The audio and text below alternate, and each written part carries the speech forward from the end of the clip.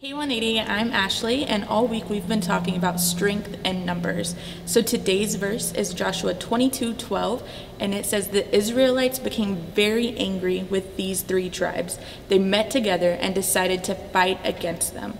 So this verse is all about unity. It's all about standing together, joining as one. So it's so important during hard times, especially when your life has been turned upside down, that we all stand together. We all need someone to walk alongside us during tough times, to lift us up, to encourage us, whether it's during this crazy quarantine, social distancing, or whether it's during more normal times, such as a breakup or a fight with my bestie, whatever it may be.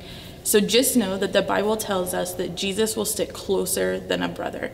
So if you're going through times that are tough right now and you're feeling lonely, you feel like you're all alone and no one's out there for you, call out to Jesus, because he is there. He is willing and able to be right there as soon as you need him to comfort you, to just walk with you. Also know that you have a 180 family who is praying for you, and we love you. Pastor Mark and all of the adult volunteers are so excited for you to come back to church. We can't wait to be back together under the 180 roof, and we know that you will have a good time when you come back. You will meet new friends, and there will be a new strength in numbers for you that will be able to be there for you whenever you need them. So we love you. We can't wait to see you. Be blessed.